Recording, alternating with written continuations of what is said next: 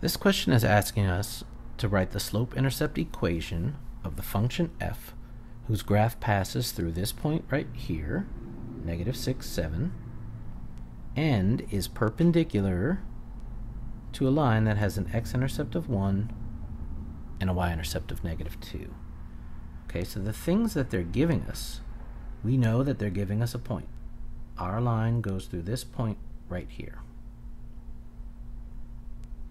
And our line is perpendicular to another line. Whenever you see parallel or perpendicular, you're probably going to get the slope. So we are probably going to get the slope from this perpendicular line. Now, the perpendicular line has an x-intercept of 1 and a y-intercept of -2. So they don't give us the slope. They give us these 2 points. To find the slope, if you want to, you can use the 2 points and the slope formula. Right? Your x-intercept is 1, 0. Your y-intercept is 0, -2. And you could use the slope formula, but I'm a visual person. I think I'm just going to graph these points, and I'm going to use rise over run. So let me get a graph. All right, look at that. And now I'm going to put these points down. My x-intercept is 1. Crosses my x-axis at 1. My y-intercept is -2. Okay, so this is what my perpendicular line is going to look like. It's going to go through these 2 points. It's going to look something like that. But what I'm going to find from this is my slope, my rise over run. So I rise 1, 2, rise of 2, and my run is 1.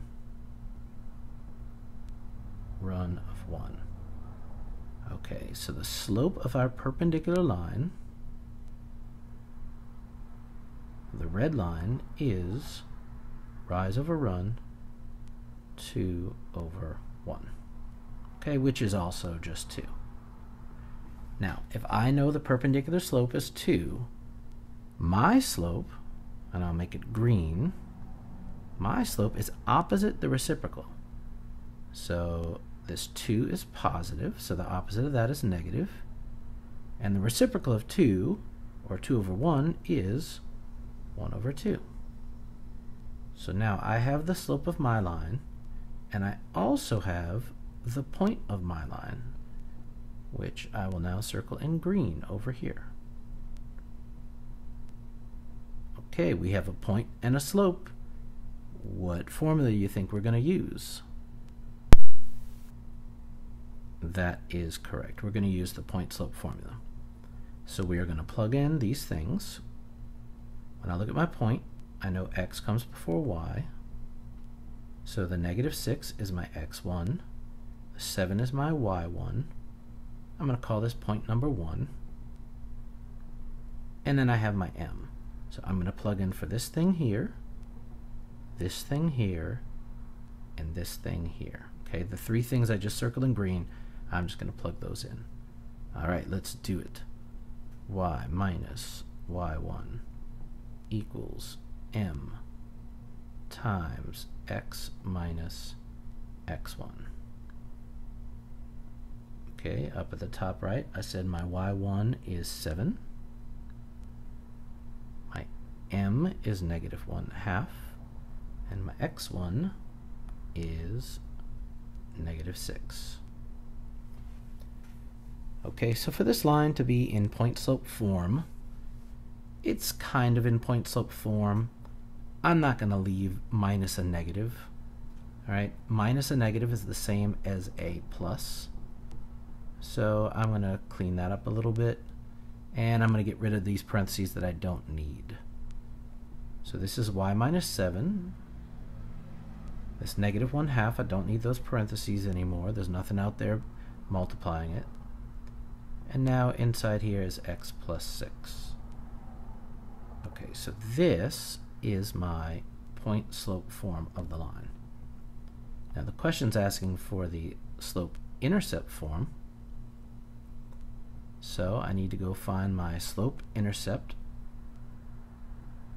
which is y equals mx plus b.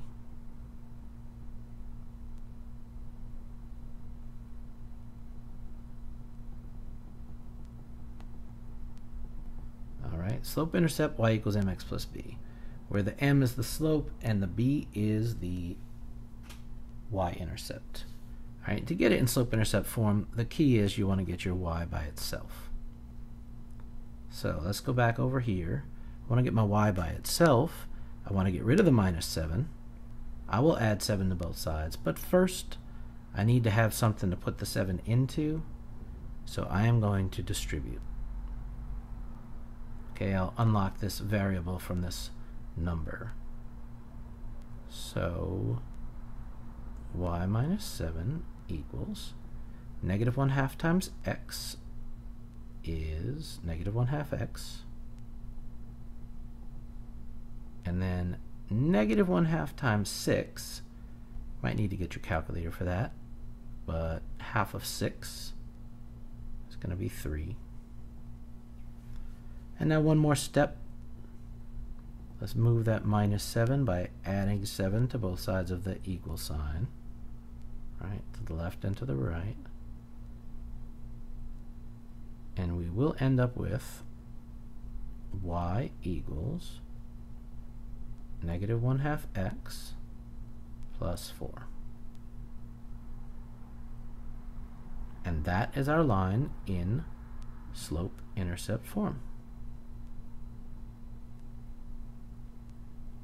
Okay, if we wanted to graph it, they're not asking us to, but why not? Let's do it. Cross is at 4. My slope is negative 1/2, down 1 over 2. Let me get a green line, and it's going to look something like this.